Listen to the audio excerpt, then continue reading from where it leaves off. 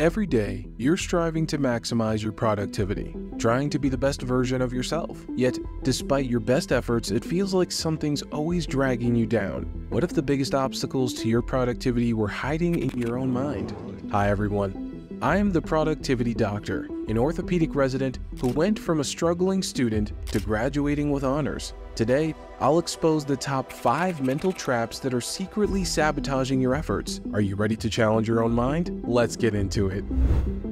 Trap number 1. The self-shame trap.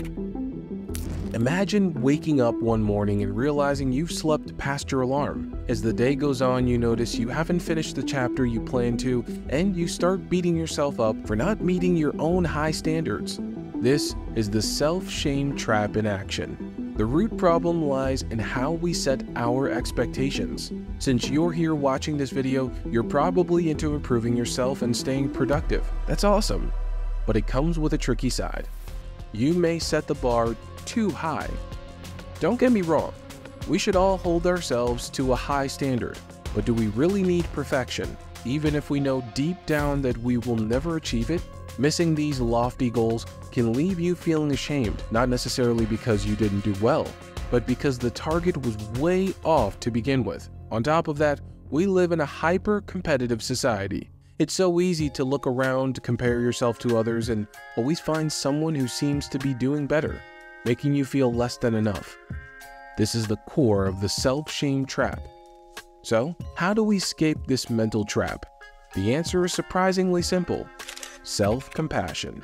A study conducted in 2018 involved more than 200 students explored how self-forgiveness affects procrastination. The research found that students who forgave themselves for procrastinating experienced fewer negative emotions like shame and were less likely to procrastinate in the future. So, basically, forgiving yourself for not being productive actually helps you become more productive. So, we've just tackled the tricky self-shame trap.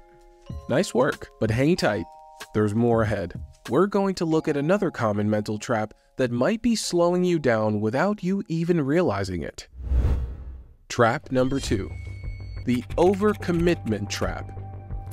We've all been there, saying yes to too many things, from work projects to social outings. However, if we take on too much, we end up spreading ourselves too thin and not having enough time for what truly matters. Often it's tough to say no because we don't want to disappoint others or come off as lazy. And then there's another big issue. There is the fear of missing out. What if hanging out with friends next time ends up being an epic adventure you'll never forget? This fear, commonly known as FOMO, can lead us to take on more than we can manage. A revealing study conducted by Rozganjuk in 2020 looked into how FOMO impacts our lives, especially in our social media habits. He found that people with high FOMO are more likely to frequently check platforms like Facebook and Instagram, which not only eats into their productivity, but also negatively affects their daily routines. The study also pointed out that FOMO can lead to issues like excessive internet and smartphone use. Whether it's accepting too many fun invitations or taking on excessive work, both scenarios spread us too thin.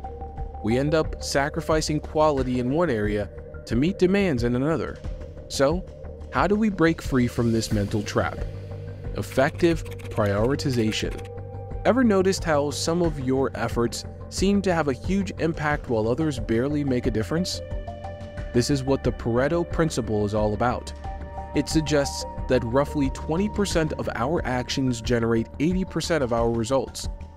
This ratio might not always hold exactly true for everything you do, but the general idea remains consistent. A small part of what you do contributes the most to your success. So, when deciding how to use your time, think about which activities really push you towards your goals and focus on those. And here's a piece of advice from someone who's been there. Be careful not to overload yourself with work. During my days in med school, I was incredibly focused on getting the best grades. I spent countless hours studying, often sacrificing leisure and time with friends.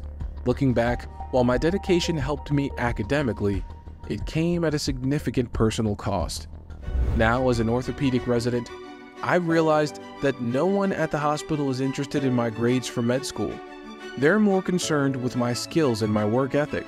So, trust me when I say that relentlessly chasing perfection might seem important now, but it's not worth missing out on the rich experiences life has to offer. Balancing your efforts is key. Strive for excellence, but not at the expense of everything else in your life. Understanding how to say no is just the first step in mastering your time. But what happens when everything seems urgent? Trap number 3. The urgency trap.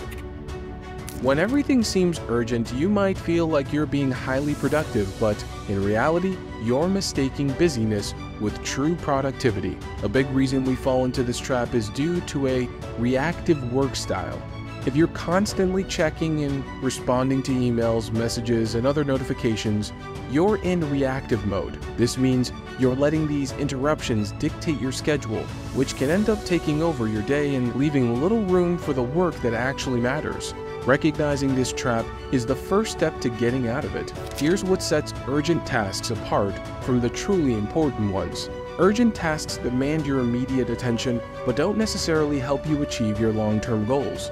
Important tasks, on the other hand, are those that pave the way to your goals, even if they aren't pressing right now.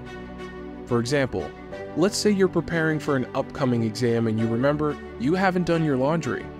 Sure, having clean clothes feels urgent, but acing your exam will impact your future much more significantly. In this case, focusing on your studies is clearly more important than a laundry run. To truly focus on what's important, try setting up deep work sessions. This means setting aside specific times during your day, maybe an hour or two, where you focus solely on significant tasks without any interruptions. To make the most of your sessions, create a dedicated workspace free from distractions. Turn off your notifications and make it clear to those around you that you're not to be disturbed.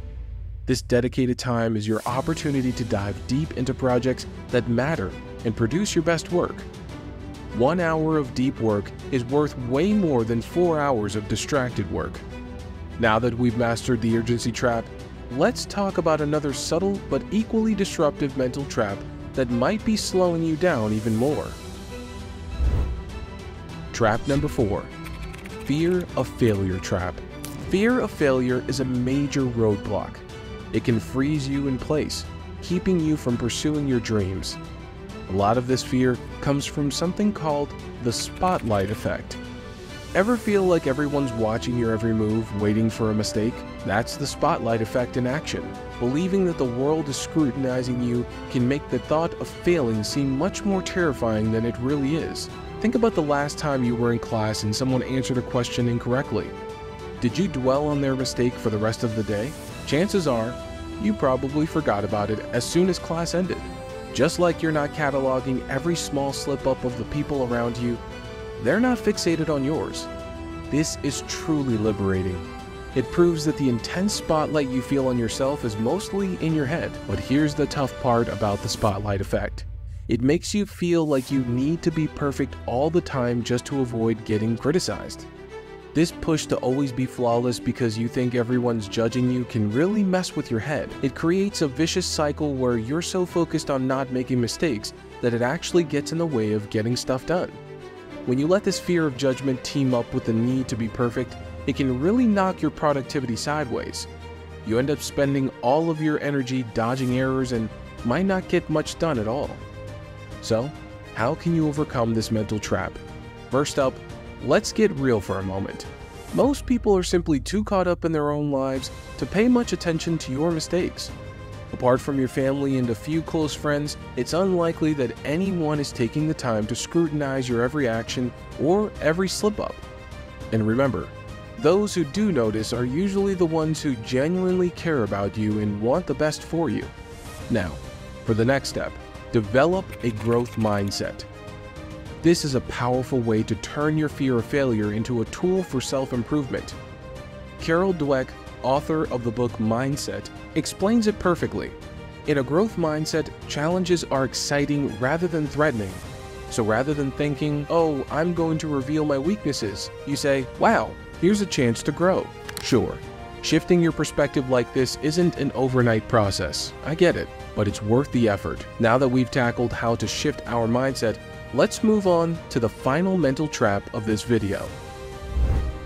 Trap number 5. Liminal moments trap. So, what exactly is a liminal moment? Think of it as a between moment.